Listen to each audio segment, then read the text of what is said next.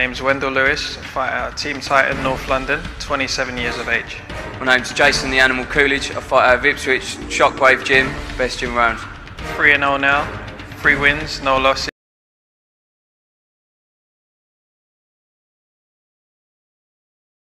So naturally the people gunning for my winning streak, so I've had to step everything up. I don't intend on losing at all.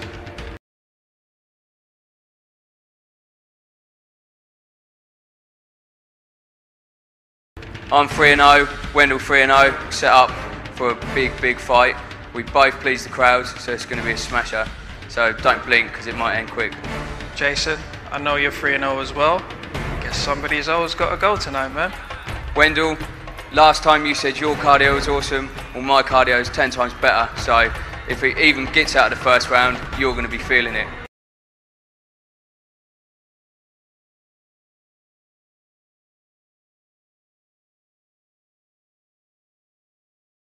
A lot more than I will.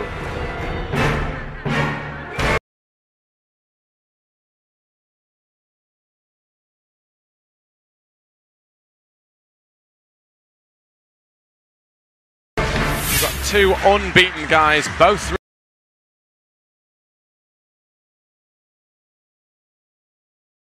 3-0, both great prospects. Jason Coolidge we see coming in now. Also, the interesting thing with Jason Coolidge, a very good semi-pro career, got a lot of wins by submission and made a good transition to the pros, obviously still unbeaten. This is a phenomenal bout between 2 real prospects. Do you know what's phenomenal about it as well? I mean, when you're both unbeaten at 3-0, and both these guys obviously have got the chance to go 4-0 and bring the other one down to 3-1. Out of any opponent there is out there, these 2 have got to be the hardest and toughest guys that are matched up together. What a way to lose that winning record. I mean, wow. Anyone else, you could think, my record's going to keep on winning. But this is one of them bouts where you think, who the hell is going to take the win? And there he is.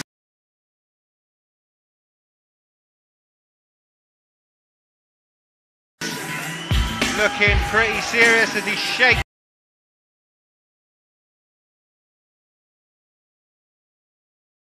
himself off. Wendell Lewis. If I could sum Wendell Lewis up in one word, I would say athlete. The guy is a pure athlete, and he's shown here at UCMMA that he can finish fights. Explosive striker, fantastic wrestling there. We see him with the members of Team Titan, obviously. Got Ashley Grimshaw and Brad Pickett there, 2 really experienced guys in his corner. Well, Ben, I had the pleasure of training down at the Titan gym just the other week. I was there training Mark Potter, and this guy was alongside training with his training partners such as Brad Pickett and Ashley Grimshaw, and he looked on fire. I mean, wow. I mean, just in the gym, this man looks as if he can take on the world. So when he's here in the cage, I'm sure he is going to show us that he can do that. Wendell Lewis, a very calm and cerebral fighter. We've seen him on the way in, but when he steps in that cage and they close the door, it's like a switch is hit. And that guy goes from 0 to 100 miles an hour in pure intensity. No time at all. Wendell Lewis, a really exciting prospect. But once again, take nothing away from Jason Coolidge. And as you said, Ian, this is why it's great that these 2 fighters are meeting at this point in the career. I mean, Jason Coolidge, he has the physique of Baby Fedor. I don't know if you remember Baby Fedor from Russia. The same type of physique, the same type of stance. And then you've got Wendell Lewis, the man who has a physique just like me. I wish. Chiseled out of granite. Ladies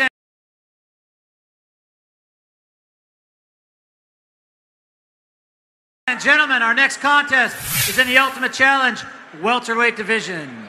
Introducing first, fighting out of the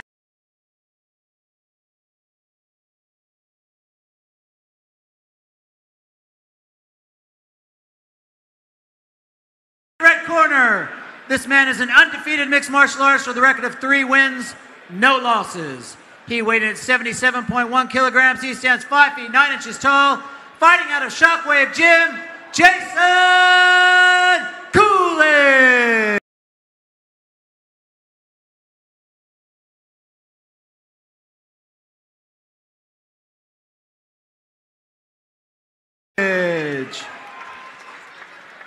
And his opponent, fighting out of the blue corner. This man is also an undefeated mixed martial artist with a record of 3 wins, no losses. He weighed in at 76.7 kilograms. He stands 5 feet 11 inches tall. Fighting out of Team Titan, Wendell Lewis. And when the action begins, the referee in charge is Danielle Curzon. Right, listen to me. Do you both understand the Normally rules what from you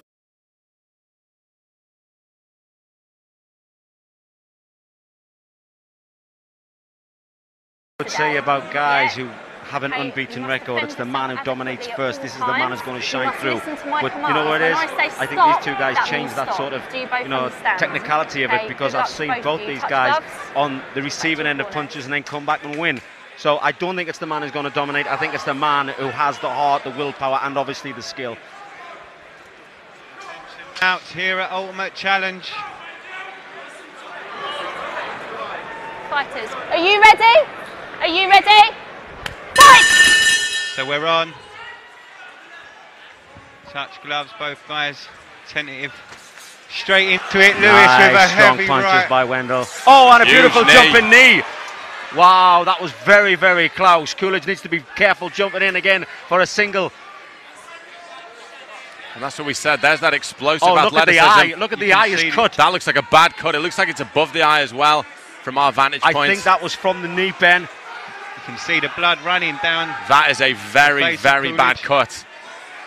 Jason Coolidge now grabbing the single. Wendell Lewis doing really, really well to defend. Jason Coolidge really got a sense of urgency about the situation now. Maybe he feels that cut's really bad and this is going to play into his head quite a lot. It'll be interesting to see if the referee has a closer look at this. It's hard to see with the fighters in the takedown position as they are at the moment. Well, his head is slightly buried there, Ben, so I don't know if the referee can actually see the cut from that side. It's hard to see from this angle. Coolidge looking for that single leg, doesn't get it. Lewis doing a good defensive job, gets the underhook in, tries to bring his man upright. Coolidge working and working for that single leg. Coolidge is doing well with a single, but the problem is his head is too high. He needs to drop down a little bit more just to take the leverage away from Wendell. But Wendell doing really well. Nice defence. And the thing is, he can relax from here. He shouldn't be really forcing anything. He should be letting Coolidge do all the work. Let Coolidge tire himself out. Coolidge, good short knees to the thigh of Lewis, trying to soften that leg up. Force Lewis to defend it. Now cross-face, but I think it was a bit slippy with the blood there. Lewis again pushing for that underhook. But relentless is Jason Coolidge trying for that leg. He's grabbing the single, but he's not exactly getting it right for the takedown. I think that's the key word there, Ian, relentless. And Coolidge, like we said, maybe he fears that if there is a break, the referee will have a look at that cut and maybe call the doctors in. There does seem to be a lot of blood outside the cage there. And I think you're right, Ian. I think it was from that flying knee initially. From the position above us, the cut seems to be underneath, but it's not quite clear. You can see it's quite a nasty cut. Well, and the referee rightly stops it for the medics to have a look. But I think you're right, it's below the eye, it's not above the eye. And Coolidge just singling to his cornerman that he's fine, I'm okay.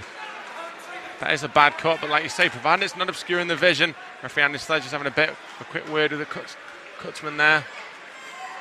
That's right, you're not actually allowed to treat the cut until not mid-round. between the rounds.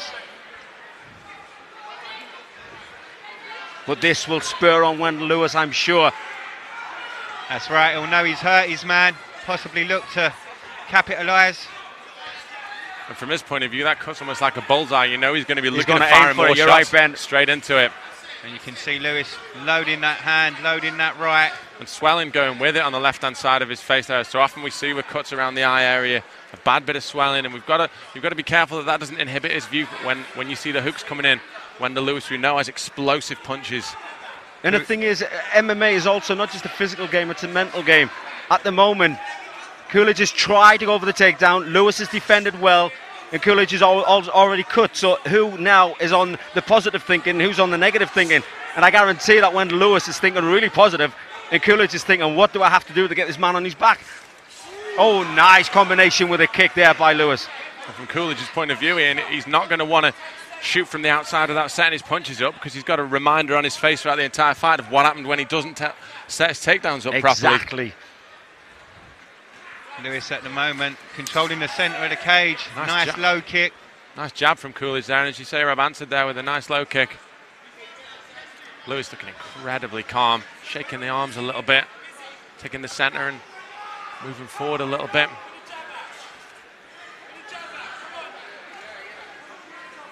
Coolidge very tentative with that cut. And as you rightly pointed out, Ian, you know it's going to be a mental thing. It's obviously playing on his mind. Well, Wendle looks as if he's got the longer reach to Coolidge. And the counter to a southpaw attack is a straight right hand. And I think, look, there we go. Lewis needs to throw that right hand. Look at how fast he got back to his feet. The man has got springs on them legs. But slowly but surely, Wendle Lewis picking his man apart. Jason Coolidge needs to get a takedown if he wants to win this round, because he's way behind on points right now. Wendle again with a good combination. Oh, Big and there's that knee. This time it hit the stomach of Coolidge. That came out of nowhere. That is, we said at the start, you sum up in one word, athletes. That was some explosive athleticism there. Springing that flying knee. And Coolidge did well not to suffer the brunt of that one. Well, Coolidge is now thinking to himself, I've got to be careful every time I shoot, because that's twice I've done a shot and twice I've been kneed. The third time could be unlucky. It's just yet another way that a fighter can dictate the pace and what his opponent does. Lewis finding a good home for that knee. Really found the range early. Now he's stalking his man. There was 10 seconds to go. Coolidge fires a couple of shots at the end of the round, but that eye's going to need treatment. Well, a definite round for Wendle Lewis. I mean, he stopped the takedown. And here we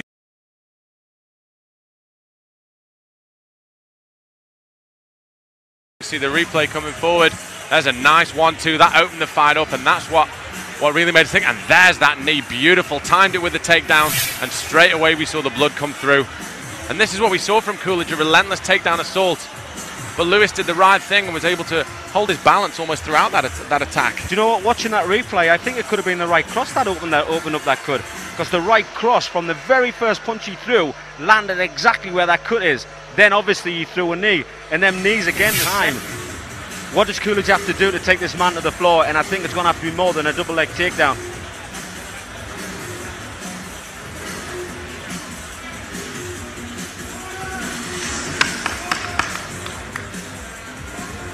Go round two, and Ian, what do you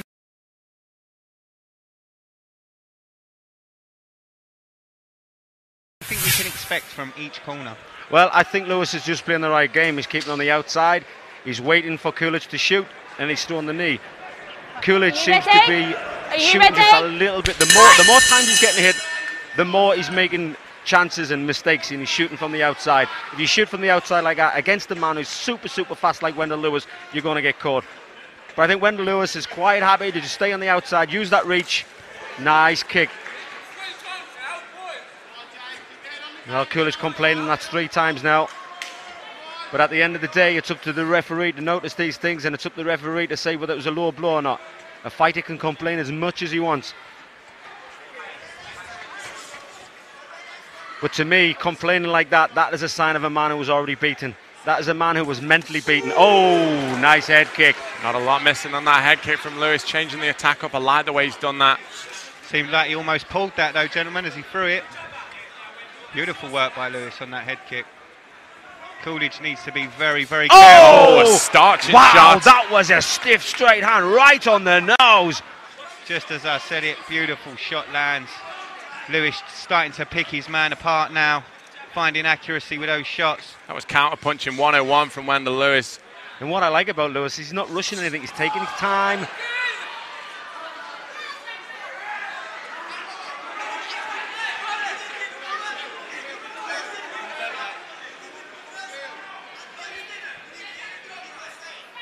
Well, the cornermen actually shouting, you know, that wasn't a low blow or a high kick, as we should say, between the groin. But, you know, to me, I think mentally, Jason Coolidge is already beaten. And he's not going to like me for saying that, but I'm never ever biased in a fight, ever. I just say what I see, and what I see and what I think is that this man just doesn't know how to handle Wendle Lewis, and he's getting frustrated. In a real lull in the action here, it seems like Lewis may be looking to load up for that one big shot, trying to counter-strike and leap in an explosive fashion like that. And like you say, Jason Coolidge seeming somewhat aggrieved with the situation and what's actually gone on, but it's up to him to do something about it and change the situation. That's exactly right, Ben. It's no good complaining to the referee. You've got to do something about it. For me, I think I'd like to see Lewis start to double up on those shots, start throwing punches in bunches. You know, he's landing that single shot. I'd like to see him really go to work with a combination. I think the reason he's not is he could be a little bit tentative on the takedown attempt that Coolidge is going to do. You know, he's quite happy with the one shot, then maybe sprawl if he shoots in. You go in with a combination, then he might just be taken to the floor, and that could change the whole game plan. And from Wendle's point of view, being the fact that we've seen him with knockout power, he will have confidence in that one shot, so he will think that he can throw that one shot and finish the fight at any point. Coolidge again looking for the takedown, went for the single leg, didn't quite get it. The problem with Coolidge, he's doing exactly the same thing from round 1 into round 2 here. You know, I mean, if it's not working the first time, it definitely doesn't work the second time. Why do it the third time? Well, for me, I think Coolidge needs to distract his opponent. He needs to throw something at Wendle so that he can aim for that takedown. And as I said, that right, Rob. Lewis Exactly with a right. big shot. Yeah, we need to see more of that from Coolidge. If he wants that takedown, he's got to put a distraction in there. At the moment, shot for shot, Lewis is winning. And like you say, you might want to see Lewis throwing some more punches, but at the end of the day, a win is a win. And like we said from the beginning, these are both men who haven't been beaten yet. So if he is quite happy to throw shots, pick his man apart, mentally demoralise him like he's doing now, then great, that's what's happening. Lovely defence there by Lewis. The sidestep away from the cage, I mean, that is something you don't just pick up overnight. And do we see it as a case of that with Lewis coming in with that kick again? Lewis may be fighting not to lose rather than to win, so to speak. That's exactly right, Ben. I think you've hit the nail on the head there. Coolidge doing a good job of cutting off the cage, but not really doing a lot with it. Coolidge flinching from that feint. It's clear, he's tasted the power, and there's a nice reaping left hook from Wendle Lewis. Same punch he knocked out Emil Smith with back in December. Coolidge again looking for that shot. Coolidge closing his eyes and bending from the back instead of bending from the knees.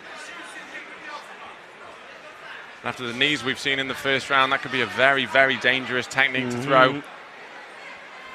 Oh, there's and there we go again. With the jumping knee again. Wendle Lewis, we've seen he's still got the power and still got the conditioning to throw these amazing strikes, these incredible bursts of energy that he's throwing. And he is, like you say, shot for shot, he is winning this one.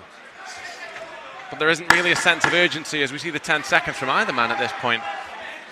Well, I mean, when you're clearly winning 2 rounds like this, again, 10 seconds is way too late to go for a takedown now. I mean, 10 seconds, you know, you get a man taken to the floor, that is when you're kind of both equal in the round, and you win the round by the takedown. But clearly, Wendle Lewis won that whole round from beginning to end. And here we have the replay. There was that big straight right hand, right crunching on the nose. And like I said, the way to counter a left-hander is just throw that straight right down the middle. You see Lewis, there's that explosive flying knee, and he's shown the fact that he can do that all through. And did you see Lewis look down at the floor there first? He looked down at the legs, sorry. He looked down at the legs of Coolidge as if he was going to go down and shoot, and then jumped up high. This is something this man has been practicing for a while, and it's paying off.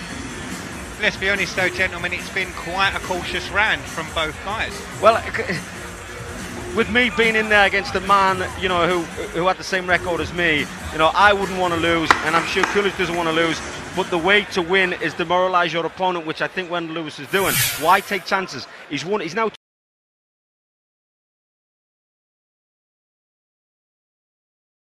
two rounds up. Why take a chance in the third round? Why take a chance and throw bunches of right hands and left hooks and then get tucked to the floor, you know, and possibly get submitted when he gets down there? It's not as if it's a boring fight. The man is still active and it's still exciting, but he's being very careful about it.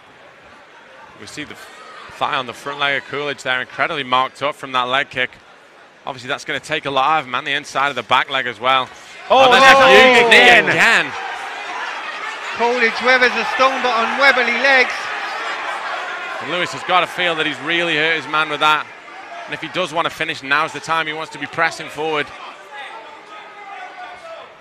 Coolidge appeared to leave the cage side there, almost still wobbly, as Wendle lands a good combination to the body. The frustration of Coolidge now, what must be going through his head? He has tried everything to get Wendell Lewis to the floor. And with an unbeaten fighter as well, somebody who's gone through his opponents 3-0, it's really hard. It must be incredibly demoralising for him to come up against somebody who seems to have all the answers for him in Wendell Lewis. And the thing is, the fight hasn't gone to the floor yet. It'll be even more demoralising if it goes to the floor and Lewis gets straight back to his feet. Good defence again from Lewis. Well, Coolidge looked to shoot. Coolidge shooting way on the outside. But you, rightly so, Rob, you said he needs to distract Lewis. He needs to throw some punches before he comes in and tries for the takedown. At the minute, he's not. He might be throwing a jab, but it's not enough to put Lewis off his game. And let's be honest here, this is the third round under these lights in that temperature. Both guys' body heat, they're both very slippery at this point as well, which makes the takedown even harder. A lot harder, a lot harder. And if anyone hasn't fought 15 minutes before, wow, 15 minutes, 3 rounds of 5. Some people, you know, they 5 minutes, you know, so what? You have a rest in between, but I tell you what, if you haven't done it, try it. Try it. It's like a marathon 10 times over. Lewis just throwing a few feints, trying to make his man think. Throwing that straight right, but nothing really behind it. And like you said, Rob, I mean, the single shot approach is what Wendell Lewis is going for, maybe looking to counter-strike. But credit to Coolidge, he's taking a lot of big shots and he keeps coming forward. Obviously, he understands that he's behind and he needs to put some punches together and try and set a takedown up if he can get his man on the ground, if that's the strategy. But Wendell Lewis has just simply had all the answers. Well, if I was in the corner of Coolidge going out to that end of the second round, I'd be saying to him, look, you're down 2 rounds easily. You need to do something different in the 3rd round. Take a chance. Take a chance. Don't just try and take him down the exact same down. Throw a lot of punches, get in there, close the gap and try something different. Because if you don't try something different, it's just going to go to the judges' scorecard and easily Wendell Lewis is going to win this. But from Wendell Lewis's point of view, I mean, that spinning back fist just misses. From Lewis's point of view, as I was saying there, an explosive athlete who's won his fights quickly. This will be a very good test for him to go the full 15 minutes. And he seems to be coming through the cardio test with flying colours. He hasn't shown any of the signs of a fighter in dire straits in terms of conditioning. His hands aren't really low and his movements haven't slowed down. He's the same as what he was in round 1, to be honest. But I mean, you said at the start, Ian, you had the pleasure of seeing him train, and he did look like a fantastically conditioned athlete. Much so, but that's not me being biased at this fight. If the shoe was on the other foot and Coolidge was beating up Wendell Lewis, I would be saying that. You know, I'd be saying he's mentally demoralising Lewis, but he's not. The thing is, Lewis has done his homework. He knows exactly what Coolidge is going to do. He's done his training, he's done his cardio. And the hand movement of this guy is just super fast. Now Coolidge is moving forward. This is what he should have done earlier on in the round. But he needs to do it very, very careful because Wendell Lewis does have power in those hands. With only a minute left, Coolidge has really got to make something happen. He's got to know he's down on the cards, and I think that this is his last hurrah with him coming forward and throwing those strikes. He realises that it's do or die right about now. That's right, trying to get Lewis to come in, trying to sit in the pocket with Lewis, trying to force it a little bit.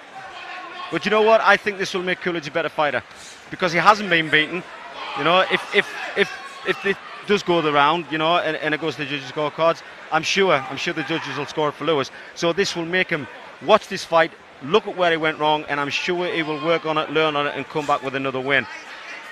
So often we see it with fighters, and a lot of them say they do learn an awful lot more from losses, and there's a nice shot from Lewis. And once again, I like how quick he's disengaged every time.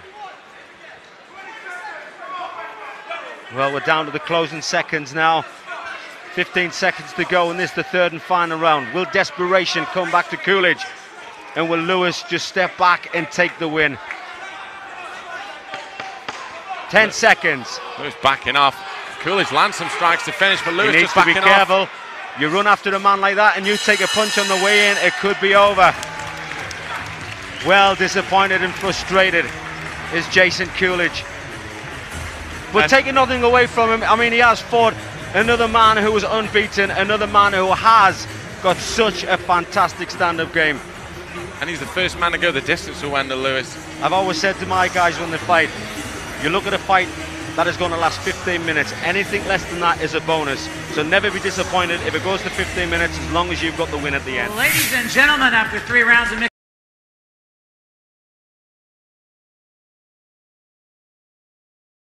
martial arts action, we have a decision. Judge number 1 scores this bout 29-28. Judge number 2 scores this bout 30-27. And judge number 3 scores this bout 30-27 for your winner. Fighting out of the blue corner, Wendle!